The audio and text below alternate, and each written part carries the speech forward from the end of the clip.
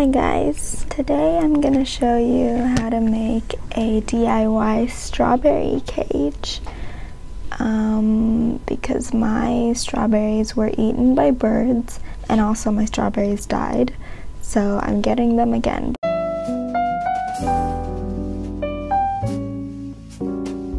But this time I need protection from the birds so they don't eat my strawberries again.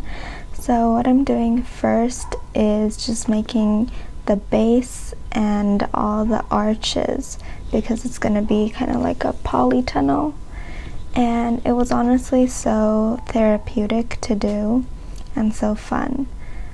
And now I'm measuring out the length of what the top needs to be for the arches to arch over and then I put everything together with wire, but actually in the beginning I did use some string so it was easier to hold together, and it was so fun to see it come together,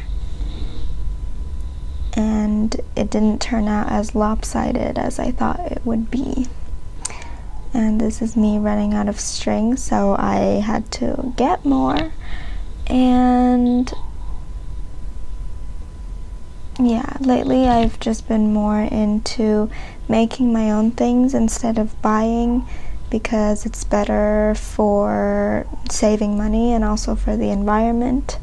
So I would really encourage you to start think about what things you can actually make at home really easily for a much cheaper price if you are into that. And then I had to use some blue tack to stop the ends of the wire in case they popped out because the string is secure but sometimes it still moves around. And this is what I had at the end of the first day. Guess what?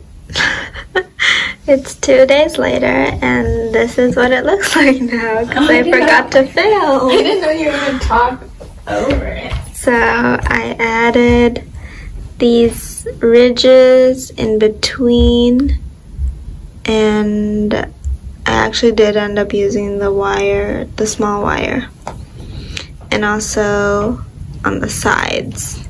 So now all I have to do is fasten these. What?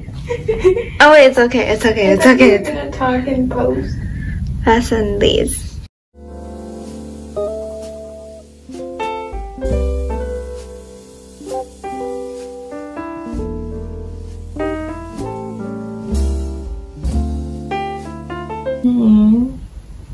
You can do it. Almost there. I can feel it. Okay. Yeah, first try. This is how I secured them together with wire, just by going across and over, if that makes sense. And yeah, and then I ordered a bird net to go over the cage. Ta-da!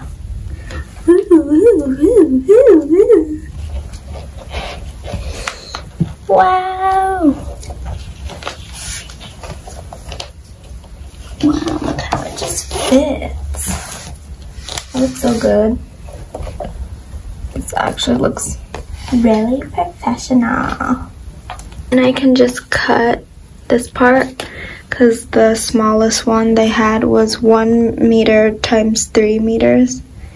So I can just cut that and use it for something else if I need it in the future.